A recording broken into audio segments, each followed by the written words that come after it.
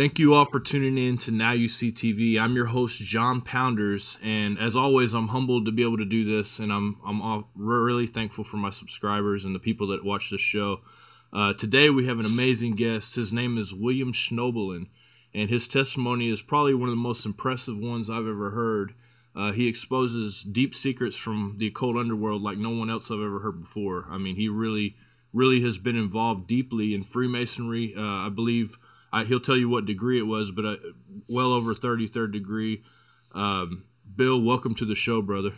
Thank you. Well, it's great to be here. Hallelujah. Yeah, man, I'm so excited to hear more about your testimony. I mean, I've heard many videos on what you speak of, and man, I'm just so excited to hear more about it. And I know that my listeners will be excited to hear. So I don't want to talk too long because I know that your testimony is very extensive and it reaches very deep. And so I'm going to go ahead and let you get started, man. Tell us about yourself. Well, basically, I've been saved since 1984. But before that, I was in a wide variety of things. I started out as a Catholic, a very devout young Catholic, raised in a very devout home. As you can probably tell by the color of my hair, I'm an older fellow I was raised as a child in the 50s, and back when the Catholic Church was still very traditional and Latin and all that kind of stuff. And anyhow, I thought I was going to be a priest. I wanted to serve God more than anything. And basically, the first thing that really happened that kind of knocked me off course is I was out on Halloween night one year. And back then, you never heard anything about Halloween being bad. Certainly not in the Catholic Church, because as we've documented in some of our videos and teachings, it's basically the Catholics that brought Halloween to America about 120 years ago. Because originally Halloween was actually illegal. The founding fathers had it illegal. But anyway, I was out trick-or-treating, and beautiful October night, lived in a small town in rural Iowa. And essentially, I looked up in the sky at one point, and the sky was full of black things. They looked like black, leathery things. And it was like being in a cave full of bats. That's the only way I can really describe it. And I just froze. I was terrified. And these things looked at me with ruby red eyes, and I felt this chill go through me. And I know now, many years later, obviously, that I was defiled at that moment by something from the dark side, something from evil, from Lucifer. And I was walking with a friend, and he kept going, and he said, "Hey, Bill, what are you doing?" And I looked at him, and I looked back, and all of it was gone. It was another clear night, starry night. But from that time on, you see, I started looking into the occult. I started being drawn, from being, because, of course, back in those days, you got to understand, there was really nothing about the occult out there. I mean, unless you live in a big city, and went into some old musty bookstore, you couldn't find anything. There was no Barnes and Noble, at least that I ever heard of. Well, anyway, what happened is I went on to college. I was going to minor seminary college to become a priest. And all this time, I kind of had a side interest in like UFOs and parapsychology and haunted houses, all of these things that are kind of at the outer, if you will, the outer innocent, quote unquote, fringe of the occult. And I had a professor, a theology, a doctor, and a priest, theological doctor, tell me, one of my teachers, that if I wanted to be Christ-like, which of course a priest is supposed to be Christ-like, I should study the occult, because that's what, the Lord did. This guy, I never heard any of this, he told me that, Jesus, quote unquote, went to India to study with the gurus, and he went to Tibet to study with the lamas, and he went to, Egypt to study with the magicians there. And that's how he was able to do all this stuff he was able to do. Well, what did I know? I was like 18 or 19 years old. I didn't know the Bible very well, of course, because I was a Catholic. And I believed the guy. And so I started studying the occult. And within a couple of years, by the time I was like a sophomore at this college, I wrote to the king of the witches over in England and asked to become a witch. So I was studying for the Catholic priesthood, but I also was studying to be a witch. And I got initiated in 1968. as a witch. And then I took a leave of absence from the Catholic Church, from the seminary, after I graduated from college with a degree in music and education and philosophy. And I went off and went to Boston, where the nearest coven was at that time, to become a high priest in Wicca, which is white witchcraft. And then from there, the problem with the occult is it's never enough.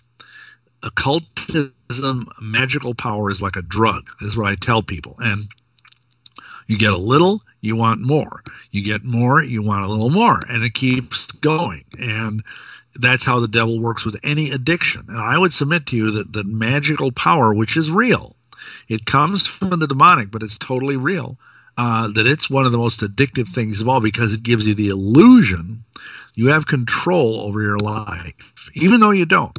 Because obviously you're a slave to Lucifer. You're a slave to the evil one, but you don't care, He just chews you up and spits you out. So anyway, went down to Arkansas to study under the Grand Master Druid of North America. And he told me he was a 33rd degree Mason. He was also a Mormon bishop. And he told me that if I wanted to really understand the mysteries of Lucifer, I should become a Master Mason. And he told me if I ever got in any kind of serious spiritual trouble, I should join the Mormon Church. So I kind of, filed the latter part away, because I knew nothing about the Mormon Church. I mean, all I knew, they had a choir and they had a lot of wives. That's what I thought, Right. So anyway, went through this. I was now in the 70s. I got involved with the Church of Satan. I got involved with hardcore Satanism. I got involved with even the vampire thing, because at one point I had to, if I wanted to progress within the kingdom of darkness, within the brotherhood, as it's called, of Satan, I had to choose. I could either go one way and become a lycanthrope or a werewolf, or I could go the other way and become a vampire. And I chose to become a vampire because it seemed, sexier somehow. And so anyhow, I went through about a year and a half where basically I lived on nothing but human blood and Catholic communion wafers. That's all I ate. Wow. And then something amazing happened. Every year I was sending a check to the Church of Satan that get their newsletter. Believe it or not, they had a newsletter then, and I'm sure it's now online, but it was called The Cloven Hoof. And I got the check back from the bank, and some lady in the bank out at San Francisco, where the Church of Satan did its banking at that time, had written on the check, "I'll be praying for you in Jesus' name." And of course, I just laughed at it, because at that point I was so deceived. I thought that Yahushua, Jesus Christ, was the son of Satan. Right. He had died on the cross as a human sacrifice to save the world from the evil Jehovah. Yeah. That's what I was taught. Gnosticism, basically. Yeah. Well, yeah, exactly. Kind of the whole demiurge thing. So, right. And by the way, I was also a Gnostic bishop. Wow. So I know all what you're talking about. You're talking about Gnosticism, but that was a couple of years before this. So anyway, I just laughed at this check, threw it in the bank, and within a couple of days, I was flattened. It's like all my magical power left me. I lost my job. I felt sick as a dog. I couldn't believe it. I mean, I was one of the most powerful magicians, sorcerers, whatever word you want to use, in the whole western coast of Lake Michigan. Because at this time I was living in Milwaukee. And I didn't know what was going on, so I asked Lucifer for a sign. And another amazing thing happened, because what happened is the next day I got a phone call from these two girls that live down in Chicago, which is a short, train ride up from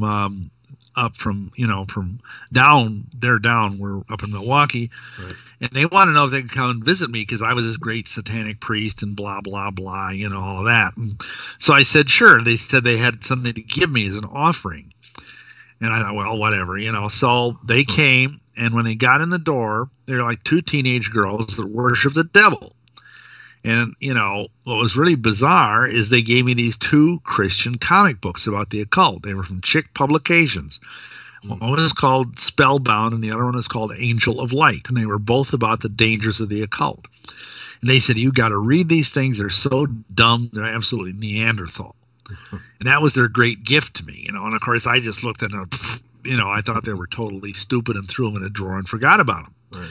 Well, the next day, there was a knock on our door, and we opened the door, and it was Mormon missionaries, And I remember what this Druid guy had said, the Grand Master Druid of North America. Only if I ever got into trouble that I should join the Mormon Church, because they were started by witches for witches. Wow. And, at the time, again, like I said, I didn't know much about the Mormon Church, but this is the sign from Lucifer. This is a sign. And so invited them in, took the lessons, watched the flip charts, got baptized. It was August of 1980. Went to the temple, Salt Lake Temple, in 1981, and basically rose up, and I'd given up smoking dope. I'd given up all the orgies and stuff. I tried to be a good Mormon, in other words, because Mormons basically try to live a good Christian lifestyle, quote unquote. Of course, they don't know the real Savior from a doorknob, right? But they're trying, kind of like the Jehovah's Witnesses. Well, anyway, in the Mormon Church, and I mean, we can expand on any of these things as you like, but within the Mormon Church, I began to realize things were not well.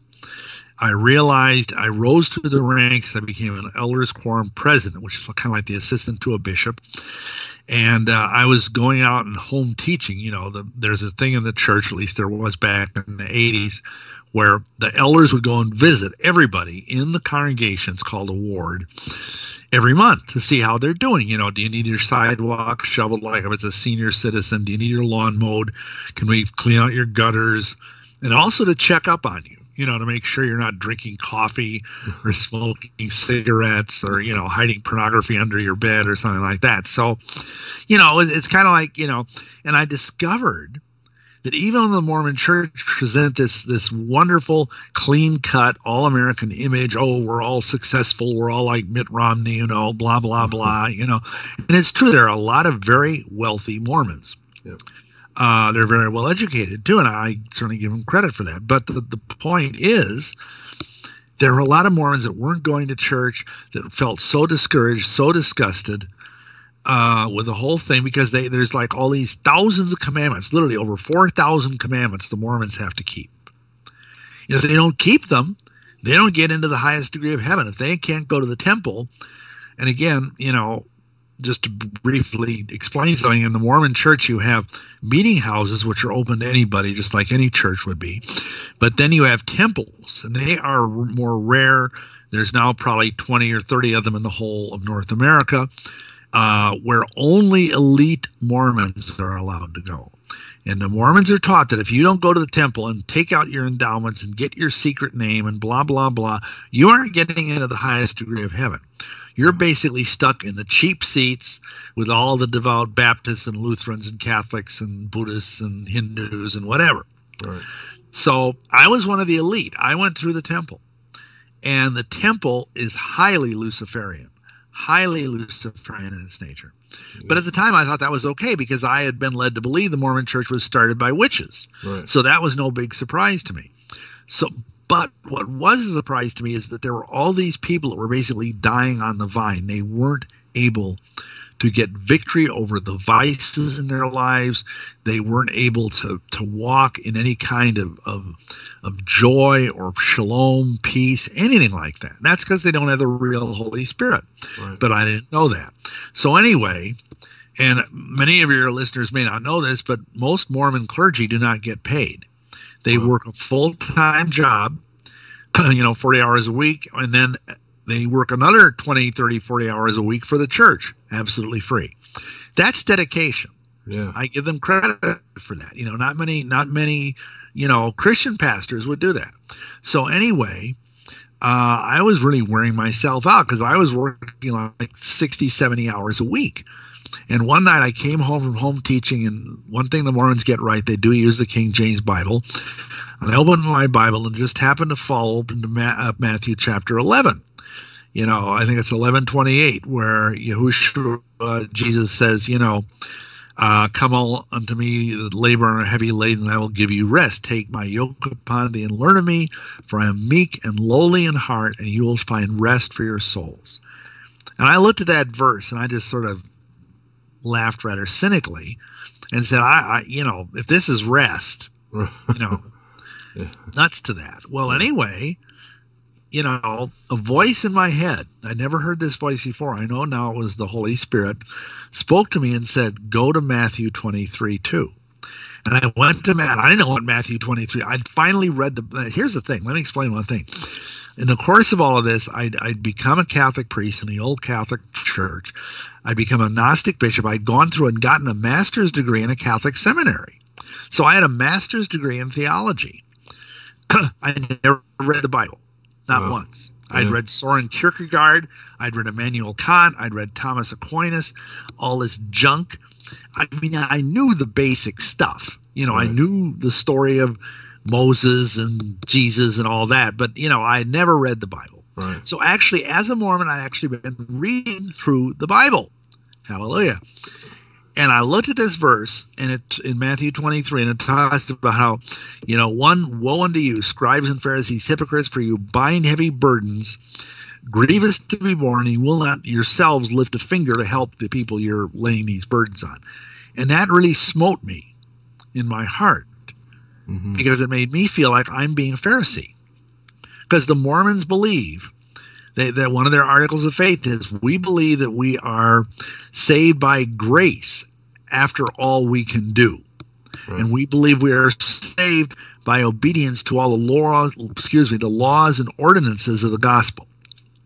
So basically, if you don't keep all of these thousands of commandments, you're going to end up at the very best in the second level of heaven, and at worst, you're going to end up in the third, kind of the bargain basement of heaven. And if you're someone like me, I mean, the Mormons would look at me because I left the church many years ago.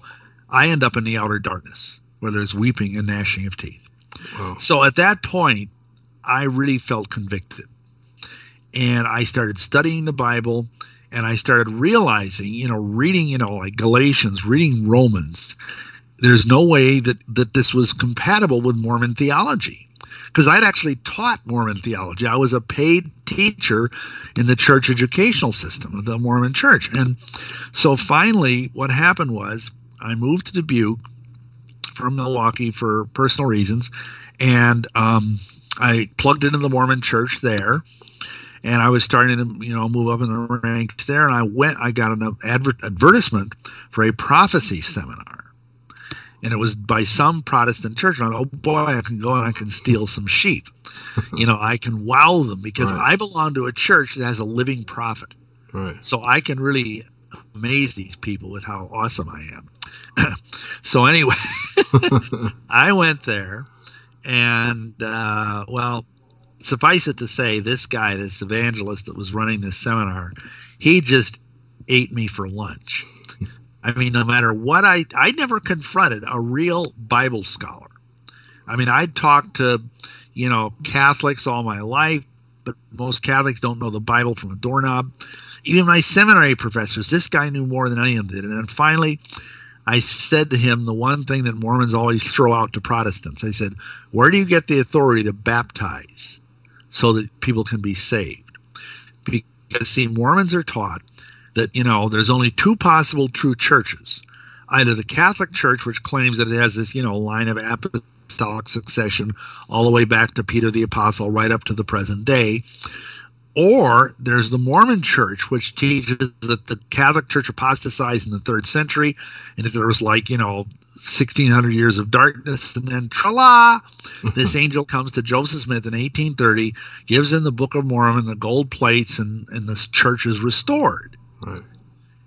And they would say that if you're like a Baptist or whatever, you're basically out of luck because you broke away from the Catholic Church. You're not a Mormon, so you're out there, basically paddling up the stream without a paddle. Right.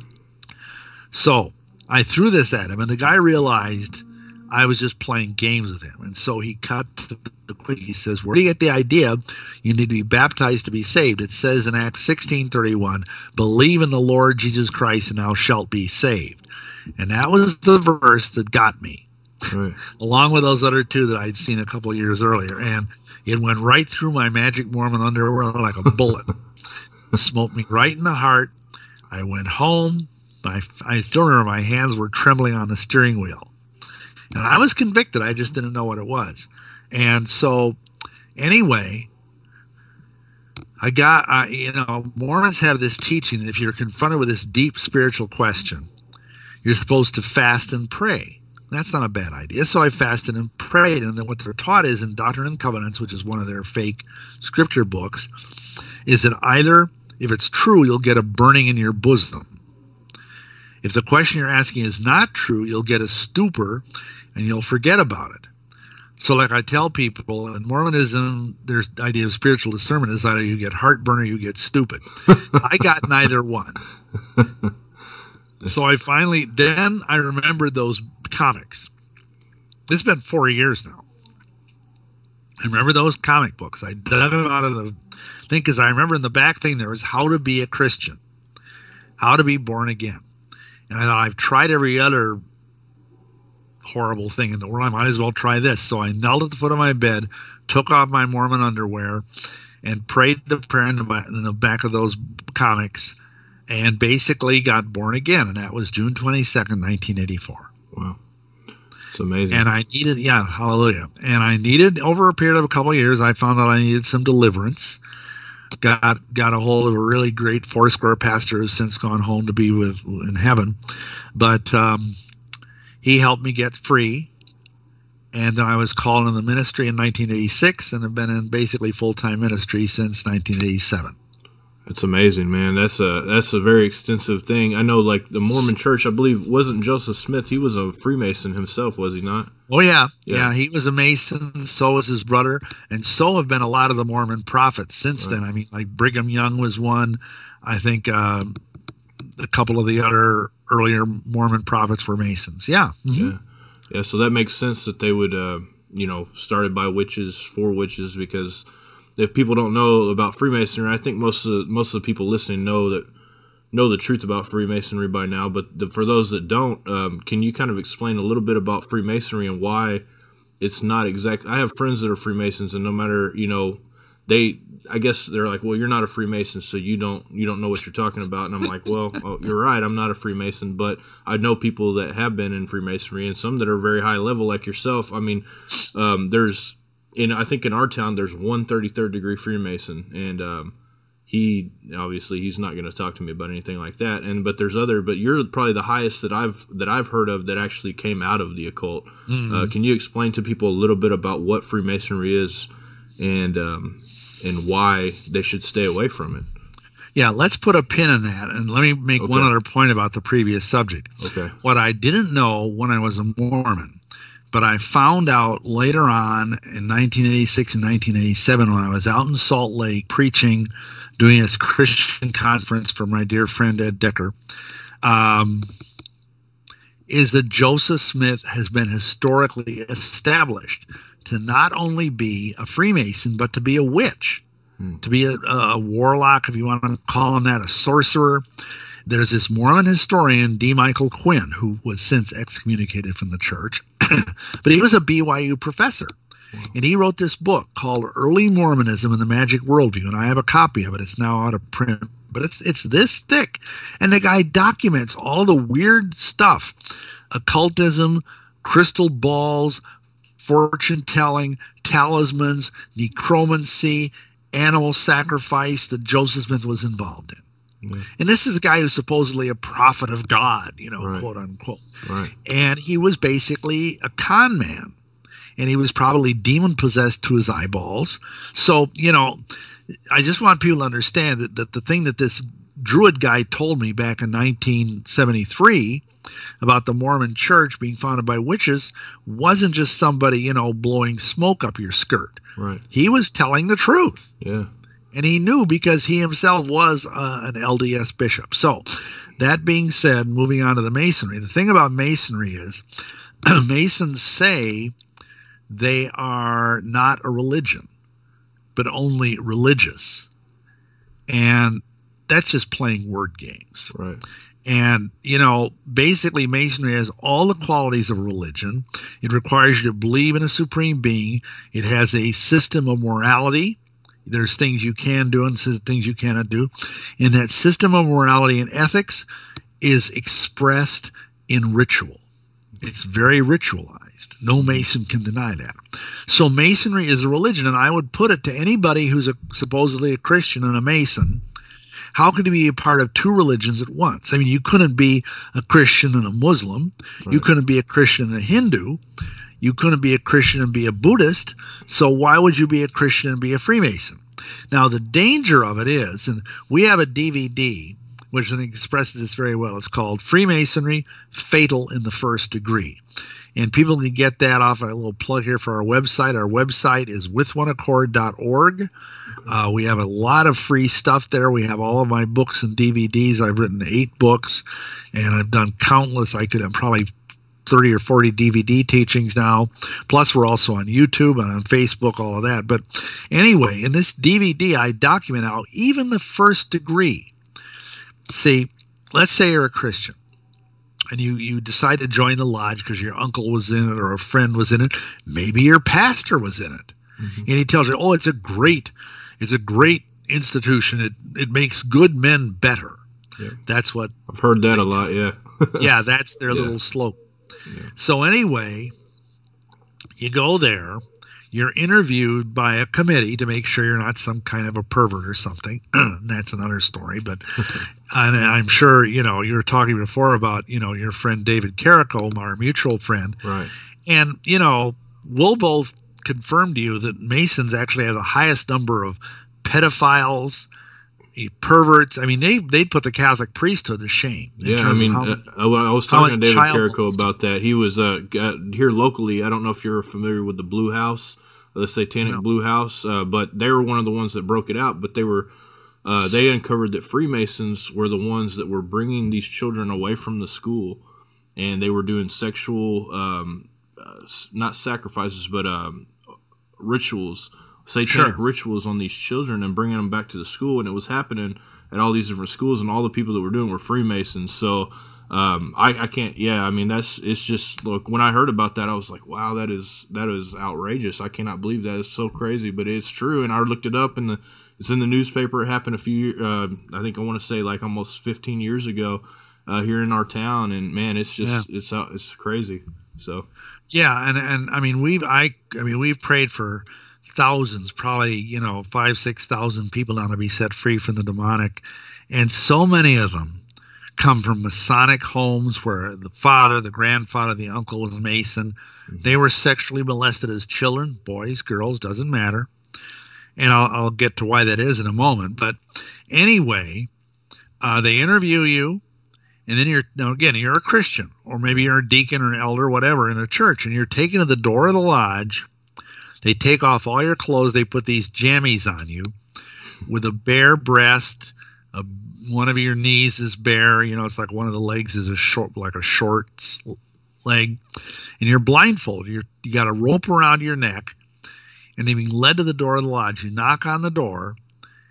And you're made to say, the guy on the other side of the door, you're blindfolded. Guy comes, says, who comes here from the other side of the door? And you're made to say by this guy who's conducting you, who's a lodge officer, Mr. Bill Schnoebelen, who has long been in darkness and now seeks to be brought to light, to receive a part in the rights and benefits of this worshipful lodge erected to God and dedicated to the holy saints John, as all brothers and fellows have done before me.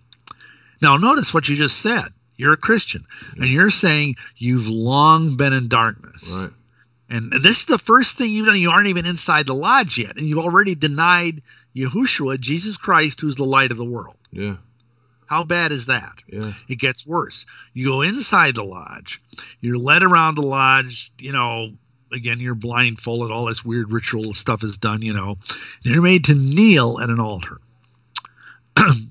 At the altar, you're told to put your hands on a Bible, and you swear an oath. Now, in Matthew 5:34-37, Yahushua says, don't swear oaths. Let your yes be yes and your no be no. Anything more than that cometh of evil. And that's, what do you want to call it? That's built upon by his half-brother James. In James's epistle, he says, above all things, my brethren, swear no oaths. Mm-hmm. That's pretty strong. Yeah. And so here you are, supposedly a follower of Christ, supposedly, whatever, and you're swearing an oath in direct contravention of his commandments. Mm-hmm. But it gets worse. You're kneeling at this altar, you're swearing this oath, and it's all this kind of long mumbo jumbo stuff, and it's very legalese. Right. And at the end you say, got your hand on the Bible now, all this I most solemnly and sincerely promise and swear, binding myself under no less a penalty than that of having my throat cut across, my tongue torn out by its roots, and buried in the sands of the sea, where the tide ebbs and flows twice in 24 hours, shall I ever knowingly violate this my entered apprentice oath. That's what the first degree is called, entered apprentice. So help me God, and keep me steadfast in the due performance of the same. Now, that's pretty blood-curdling. Yeah, it is. And the Masons say, oh, well, it's only symbolic. Well, the trouble is, if it's only symbolic, then you've taken the name of Yahweh, of the Lord, in vain. Mm-hmm. If, on the other hand, it's for real, then you violated another one of the Ten Commandments, because it says, thou shalt not kill. And you're basically saying, if I do blah, blah, I'm giving you permission to cut my throat and tear my tongue out by the roots, which usually is fatal. Yeah. So right then and there, you've opened as a man, because women can't be Masons, a huge open doorway for Satan to come in and trouble you. Yeah. Now, here's the other thing. If you study, and you see, the trouble is most Masons are like most Christians.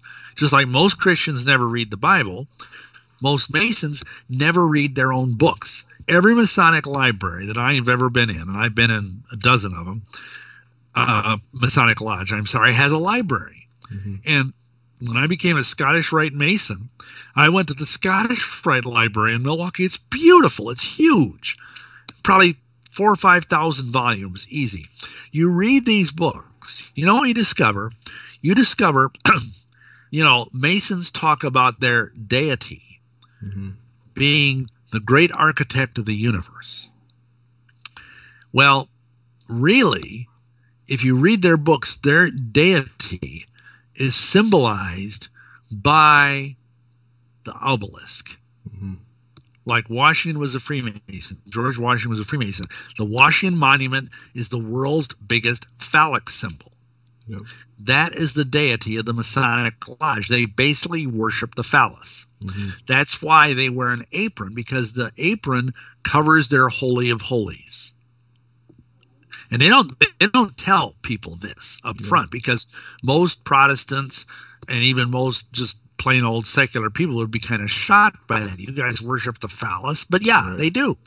And, and I don't think we have the time to get into all of that, but, basically it all goes back to the legend of Osiris and Isis and the missing master's word, which is actually, that Osiris's, male member had been cut off and lost, and Isis couldn't find it. Right. And this is the problem with Masonry, is because whether these guys know it or not, they're worshiping the male organ, and that opens up a doorway for the devil to come in and trouble them in that very area. Mm-hmm. And as well as I do, most men have some trouble with that anyway. I mean, we all struggle with, sexual temptation and whatnot, but this is like blowing the door wide open for just any unrighteous thing to come in, demons, perversity, and for whatever reason, Masons, and basically at the highest level, and mind you, probably one in 1,000 Masons knows this. Even most 33rd degree Masons don't know this. The idea that you learn, because Masonry is basically an energy vampire thing, where all the energy goes up to the top, and at the top is Lucifer. Mm-hmm. But right below the top, and we get into all of this in this book I wrote, Masonry Beyond the Light, there's this idea that Masons can achieve immortality by sexually vampirizing children. Is it because they're still in their innocence, or how is that? They're still in their innocence, and they're still full of life force. I mean, if you take a 5-year-old boy or a 5-year-old girl, for that matter, and you violate them sexually, you've stolen their innocence, but you've also stolen all those years of life force. That means you can live that much longer. I mean, I'm not saying this is true. This is what they're taught. Right. And they talk about when you do Masonic ritual, you're taught about the sure and certain hope of immortality. Well, they never mention Jesus ever in the lodge except in 1 degree, and that's in the the York Rite's commandery. Otherwise, you never hear. And let me just ask you this: where are you going to get immortality except through Christ? Nowhere, man. That's a lie from the Garden of Eden, the serpent's lie. You can become like gods. So all the way forward. So that is the danger of Masonry. And there's more to it than that. I mean, I spent a whole 2 chapters in this book, Masonry Beyond the Light, talking about in so many ways that Masonry is anti-Christian, it's anti-Bible, it's even anti-family, because it requires the Master Mason or even the entered apprentice, 1st degree guy, to keep things from his wife. All right. I don't even know if you're married, but I am. I'm married. Been married for 10 years. So hallelujah. Yeah. That's great. But you don't keep stuff from your wife. No. Not in my marriage manual, because that is a toxic thing that can eat away, whether it's a woman keeping something from her husband or whether it's a husband keeping something from his wife. It eats away at the fabric of the trust, which I would say is one of the key foundation pillars of any marriage. I agree. So right then and there, you go to your lodge meeting, you come home and say, "Oh, honey, what did you do in your lodging?" "Well, I can't tell you." She's going to start wondering, do you have orgies there? And no, please understand me.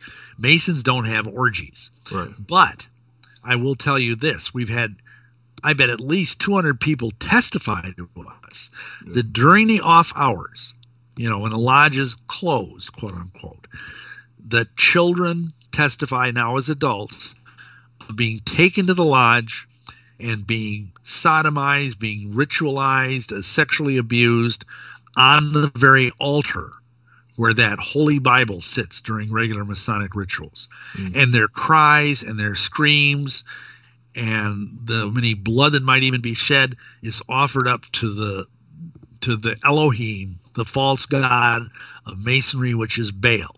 Because if you want to get back to the basics, I mean, this phallic symbol is Baal, right, who's the ultimate, he is, I think, the ultimate false deity that surrounded Israel under several names like Moloch and Chemosh and whatnot. Right. And that's what they're worshiping. And most Masons don't know that. No, and because of that, and I tell people this, just because you don't know it's cyanide, if you drink a glass of water thinking it's poison, it's still going to kill you. And not only will it hurt the man, it will trickle down and contaminate his family, his wife, his children. Even if he never touches his children sexually, the headship is so defiled because of this filth that's pouring into him when he kneels at that altar and swears an oath to Baal. And like Elijah said in 1 Kings 18, "How long halt ye between 2 opinions? If Yahweh is God, serve him. If Baal is God, serve him." And I would tell you that the Mason is trying to do both if he's a Christian, and he can't do it. Yeah, man. I know that the thing you're talking about, the head of the household, though, whether a man wants to admit it or wants to claim it, no matter what, he is the head spiritually of the household. And when you do stuff like that, you're absolutely right.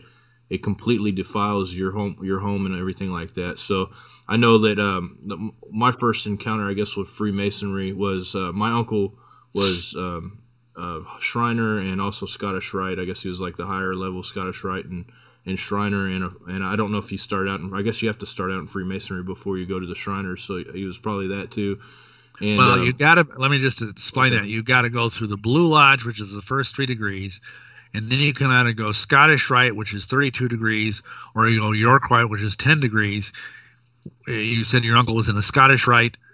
Then you go into the shrine. Yeah. Okay, yeah. So he, anyway, I was outside one day. I was helping this local church, and I was passing out waters for people, and they were trying to build a church there. So I was helping the guy that started because I knew the guy.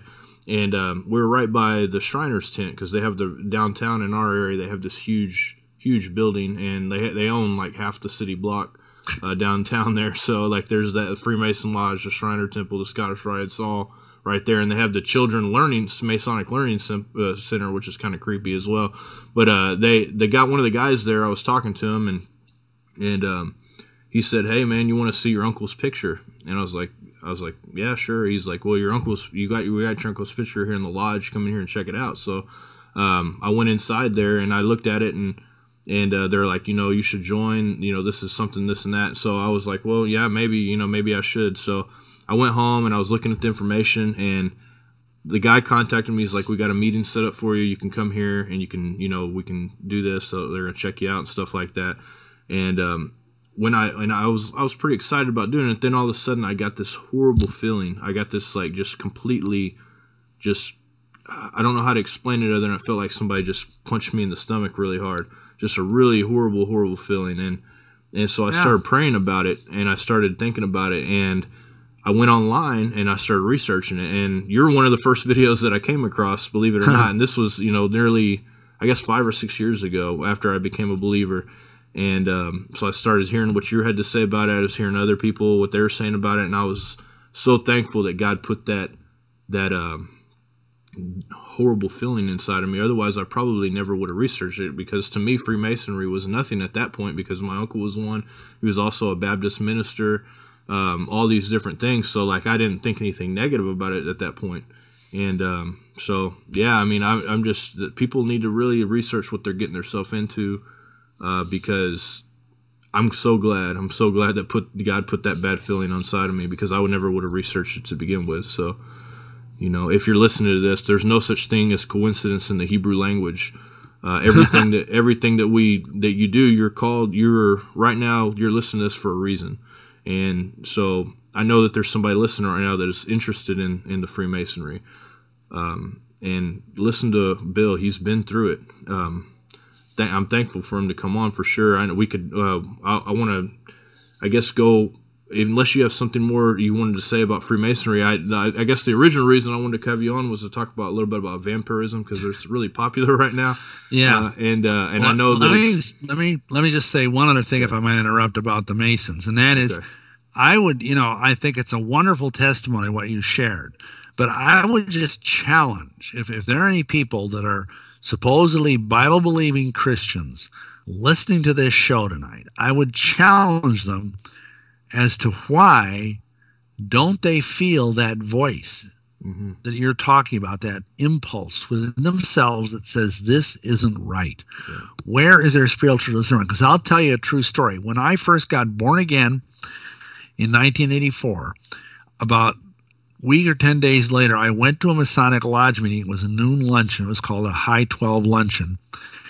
And I went into that building, had the Holy Spirit for the first time in my life.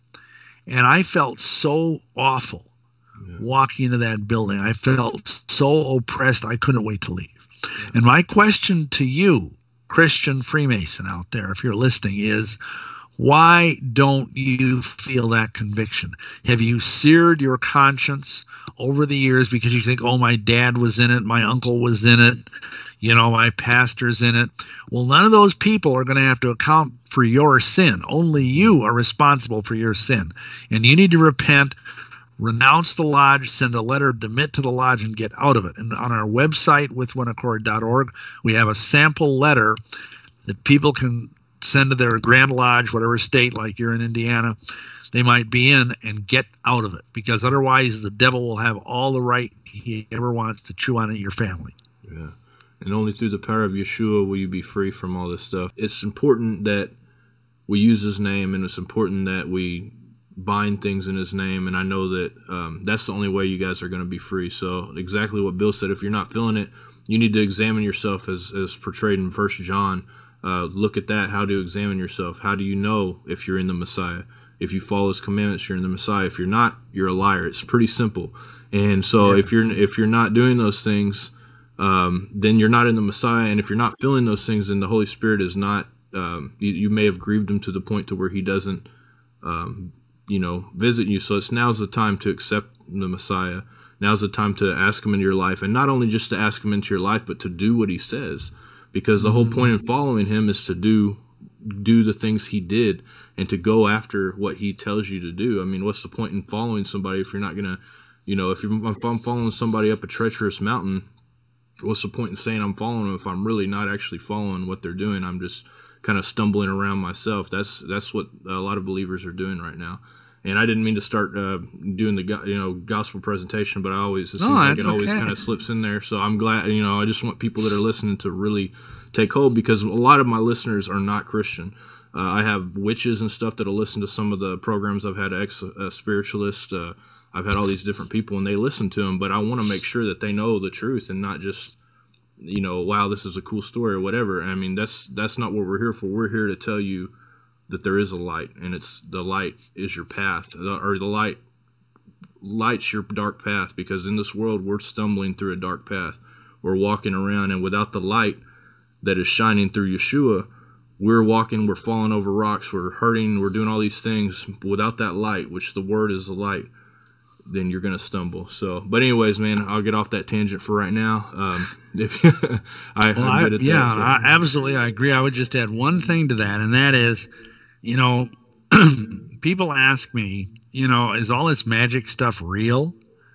And I say, yeah. I mean, I saw some pretty bizarre stuff when I was into the occult. I was into ceremonial magic. I was into Satanism and all that. But I would say this: I have seen more astonishing things, more wonderful things, miracles, signs and wonders. I could spend a whole hour just talking about them since I got born again, since I renounced the occult and became a servant of Yahushua, than I ever did when I was a witch or whatever, So if you're into the occult or witchcraft or whatever because you want power, come to Messiah. If you are into it because you want wisdom, it says in Colossians that Yahushua is the source of all wisdom and knowledge. Mm-hmm.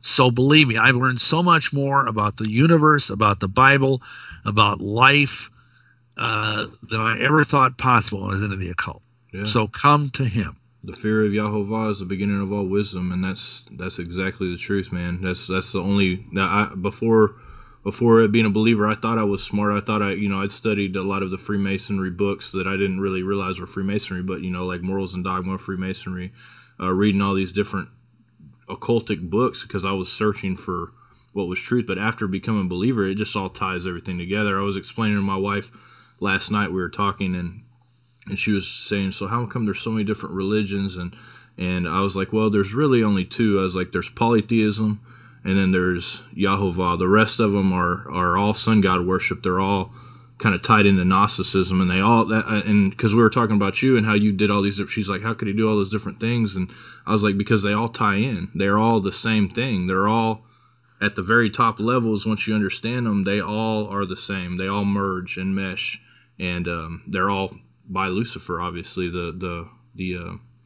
He's the god of that religion. So. Anyways, I don't know where I was going with that. I kind of lost you. But yeah, man. So you're right. I mean, really, there's only there's religion, and then there's Yahushua. Yeah, exactly. And true biblical, walking in the Bible is not a religion. Mm-hmm. It's about a relationship, a loving family relationship with our Heavenly Father, right, and with His Son Yahushua the Messiah. Exactly. And that's the story. Yeah. So if you're in a religion, that religion isn't going to get you to heaven. Mm-hmm. Only Yahushua can get you to heaven, and following Him. Exactly. And you don't need a man over your head telling you what to do. You don't need any of that stuff. I mean, God made it pretty clear that, we don't need a man to teach us. We need the Holy Spirit. He'll guide us into all truth. And so if there's a priest or bishop or whatever that commands your attention, commands your not your attention, but commands your allegiance or whatever, then you're doing something wrong. And I believe that's in was it in Colossians as well, or is it Corinthians? They're talking about the head coverings, the covering of a man. 1 Corinthians 11. Yeah, 1 Corinthians 11. So, but yeah, man, I wanted to get into a little bit. I know we don't have. It's already 50 minutes in. If you want, we can come back again. Next time and talk more about the vampirism. That's up to you. I mean, I can go a few minutes over if you want. Okay, yeah, let's do it, man. 10 minutes after the hour, do a hour and 10 minutes. That's fine. Yeah, whatever you want to do. I don't want to keep you too long. I know that sometimes I have a habit of That's why I quit doing Blog Talk Radio. I used to do Blog Talk because almost every time I would go well over the time allotted to me, and it was like, man, and it was my fault. I don't keep an eye on the clock very well, and I just kind of roll. But whatever you're comfortable with, if you feel like talking about it, man, I would love to hear more about it. And if not, if we want to do a second time, some other time, we can do it as well. Either way, whatever, I'll leave it up to you. How about let's just roll with some of it. I'll ask you a question about it. Sure. So vampirism, that is very popular right now. Very popular. They they made all the different vampire movies, and I don't know how many. There's so many different ones. I don't even know where to start. There's hundreds of them by now. Yeah, there is, and so many young people are interested in this. I can't believe it, man. I was there. My niece's friend, I believe. I don't know how old she is. She's like 15 or 16. But I was looking at my niece's Facebook. Well, I haven't seen her in a long time. Or not my niece, I'm sorry, my little cousin. And she has a friend that's all into vampirism. And it kind of freaked me out. I'm like, I'm really hoping my little cousin's not getting into this stuff because it's real. It's not just some fantasy. I mean, I remember seeing I was in Olive Garden one day and there was a vampire guy sitting there. He was drinking. He had a chalice with blood, drinking this blood. So it's very real to some people. And it's Olive Garden? At Olive Garden, man. He didn't eat any food. Wow. His girlfriend was there with him, dressed in all black. He had the I guess the teeth sharpened and everything. He had a chalice with blood in it, drinking this blood. And that was one of the first times I ever seen one in person. And I know that there's probably some out there that would claim it. But this guy, I could sense the dark presence on him. It wasn't just some guy that's like, or some lady that's kind of a little bit infatuated with it. He was dark into it, and I could feel it on his presence. Sure. And that's what happened with you. You were into black magic, and you got into the vampirism. Tell us a little bit about that, because to me that's so not just fascinating, but it's just it's an underworld that most people have never heard about. Well, basically, as I said at the beginning, I got pretty high up in this thing, the Brotherhood. And there was this fork in the road, and I decided to go the route of becoming a vampire, and Nosferatu in Romanian. And there's this whole ritual thing I had to do, which I'm not going to go into, but basically it involved large amounts of cocaine for one thing. And anyhow, then at the culmination of several weeks of this dark being, which I now believe was a fallen angel, came to me and cut open his chest and had me drink blood out of his chest. Wow. And he infected me at that point. I think it was some sort of virus. And, it was supposed to turn me, when I finally died, into an undead, immortal being that would live forever and walk the earth, and, just like in the movies, kind of. Well, anyway, I did that, and it did make a difference. And I know this is all demonic. I'm not saying this is in any way biologically real. Right. But the devil can do amazing things to the human body if you open up these kind of doorways. Mm-hmm. And I could not walk out in the sunlight. After that, I had to get a third shift job working for the Milwaukee Sentinel, delivering newspapers into boxes. I mean, I literally could not eat. I couldn't drink water. I could only drink wine or grape juice. The only thing I could eat was human blood and communion wafers, Catholic communion wafers that had been consecrated. Because I was an old Catholic priest. Mm-hmm. And anyway, and fortunately, I had all these women in the network of covens that were more than happy to let me bite them in the neck. So, every other night I'd have a different woman and, bite her in the neck, drink a little blood. And, that was how it was going, but it got worse. Mm-hmm. There's a reason, people don't understand this, but like in the Bible, it says, in the days of Noah, right after Noah got off the ark, the Almighty said to him, don't drink blood. When the creator of the universe came down from Mount Sinai to Moses, he said, don't drink blood. In the book of Acts, in chapter 15, James, the bishop of Jerusalem church, said, don't drink blood. Mm-hmm. So there's a theme there, because it says in Leviticus that the blood is the life. And, it's sacred to the Heavenly Father. And that's why, we warn people, don't eat things like blood sausage or blood pudding or things like that, that actually has, beef blood or whatever kind of anyway in it. So I was actually doing this. I was living like this, and it was getting bad because I kept needing more and more and more. And, like any addiction, I would submit to you that blood is worse than heroin. Mm-hmm. It's a powerful addiction. If you like, prick your finger and you go like that, that's not what I'm talking about. Right. What I'm talking about is drinking, like a pint of blood, which is what I was basically doing. And it's a big deal too, because in Acts, when they said that, tell them not to eat meat sacrificed to idols and not to drink blood, those were like the two things that they told them to tell the Gentiles, because after that they can go, and it says they can go in the synagogue. After that, the synagogue law is taught in the synagogue after that. But those were one of the two things that they're like, make sure to tell them this right now off the bat, because this is important. So, yeah. Absolutely, yes. So, just the very act of drinking blood defiles you. And I'm sure it brought in bazillions of demons. That's where I got some of the strange, abilities I had. I could see in the dark. Because I couldn't go in the sunlight, so that was sort of a bad deal. But, and anyway, finally, it just got to the point that I was desperate. I thought I was going to kill someone. I really did. I was driving around the streets in Milwaukee at night, delivering papers, and I'd see the occasional street person or the occasional hooker, and it was all I could do to keep from stopping the truck, jumping out, and ripping their throat out. Wow. Really, the bloodlust was getting that strong. And then at that point, that is when this lady sent me the check back from the bank, and this woman started praying for me. And that pulled me back from the abyss, because otherwise I realized I probably would have either ended up dead or in a nut house or worse. And I certainly would have gone to hell. Yeah, man. And it's that's a warning out there. Maybe one time we can get on here and go into more detail about all that, but it's a warning to all the young people out there that think this is a game or think it's it's romantic or whatever. And it may the people make it seem that way. When in Hollywood it makes it seem that way, but it's really not. It all goes back to, correct me if I'm wrong, but it goes back to a Nephilim, Vlad the Impaler, one of the probably sons of the fallen or whatever, one of these fallen angels that.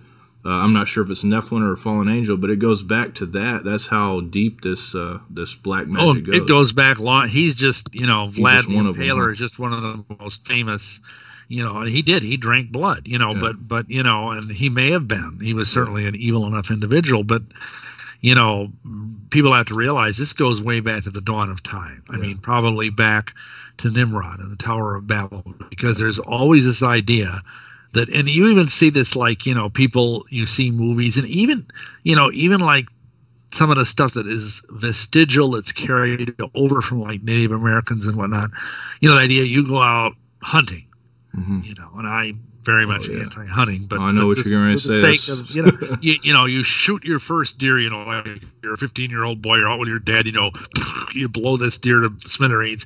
You get to cut out his heart and eat it. Wow, this is this thanks man thing, Yeah. And you see this a lot. Oh yeah, I've heard about it a lot. My friends have done it. I've never done it. I've been deer hunting, but I'll never eat like to me. That's the most. I won't even eat like the heart and stuff of a turkey on Thanksgiving or whenever. What I mean? But there's this magical belief that if the deer is a strong, powerful animal, you eat the heart of the deer, then you get that virtue, you get that life, because the blood is the life. Yeah. Well, imagine if you do that to a human being. Yeah. And the danger is, there's an old saying that says that even though the boys throw stones at the frogs in sport, the frogs die for real. Mm-hmm. And even though young people get into this stuff because they think it's sexy, because they think it's romantic, and they're playing with it, either just in reality or even with video games or whatever, or reading books, seeing the movies, it's real. And it can reach out and grab you. Mm-hmm. And, I'll tell you something. You want to talk about how romantic it is? Imagine if you, this is kind of gross. So let me just say, imagine if you didn't eat anything but human blood. What would your breath be like? You couldn't drink water. I'll tell you, I went through so many Tic Tacs when I was a vampire. I could have bought the company out. My breath smelled like a charnel house. Tic Tac should advertise that, made for even so good a vampire, like, you know what I mean, something like that. Because people don't realize that. I mean, your breath would just knock you over. And imagine coming up to some innocent young girl and saying, "Come with me, and I will make you live forever," you know, and breathe on them, and, like, you know, their eyelashes fall out because his breath is so bad. You know, no, it really isn't that romantic. And plus, there's the fact, and not to be indelicate, but you know, if you're a vampire, you cannot have sex. You know. Wow. And that's what probably a lot of people are getting into it for. Yeah, I know. It's really pathetic. And the trouble is, there's a lot of vampire wannabes. Yeah. And I don't know whether this guy you were talking about that was in the Olive Garden, if he was just, you know, trying to be, you know, dark and gothic and sinister, you know, or whether he was really a vampire. I've never seen anything like that. Of course, I've seen people like that, but this guy, like, I could feel like a darkness. Like, it felt like he was peering into me across the room. Like, he was just staring at me. Like he could feel what I was, you know, me, and I could feel his. It was really weird.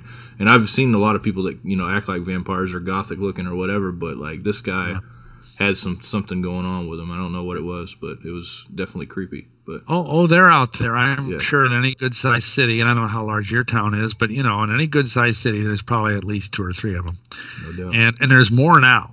Yeah. You know, I mean, there's places like New Orleans, which is sort of like the Vatican of vampires in America. Wow. I mean, there's like bazillions of vampires in New Orleans, but because of Anne Rice, you know, her Vampire Chronicles. But, you know, it is very dangerous, and it's you see, you know, when I wrote a book about this, Romancing Death, and I got the title because I was reading the book of Proverbs, and it says it's talking about wisdom.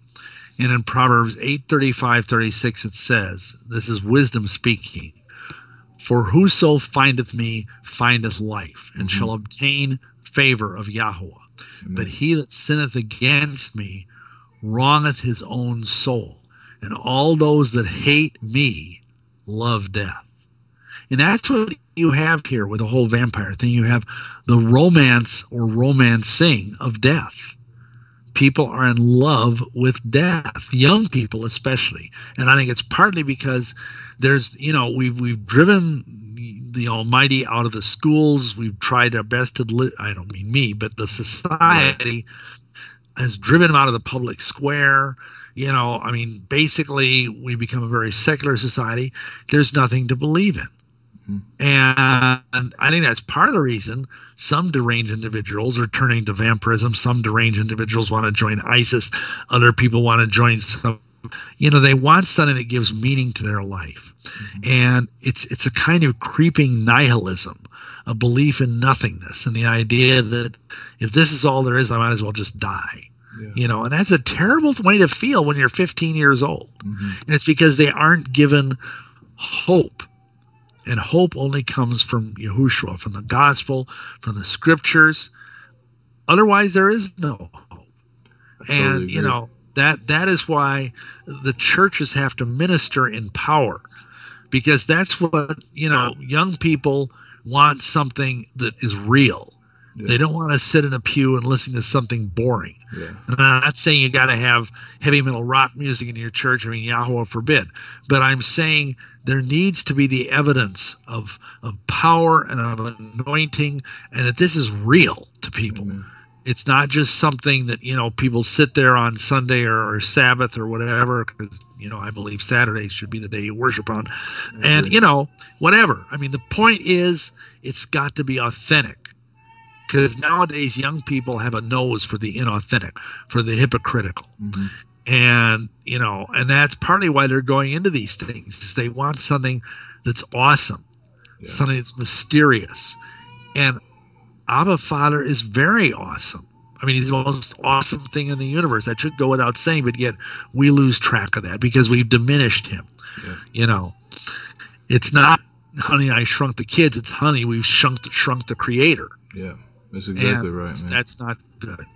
That's exactly right. Well, I am going. I hear my son crying in the background, and my wife is at work tonight. She works as a nurse, so he's 2 years old. I can hear him in the background. So, sure, it's about time to end anyway. Yeah, man. And I appreciate you coming on. I really do, because I mean, I've listened to you for a long time, and to me, this is really cool because I started doing these interviews because I wanted to know more about this stuff. I wanted to get the truth out there. I want people to open up to the truth, and I really appreciate you coming on.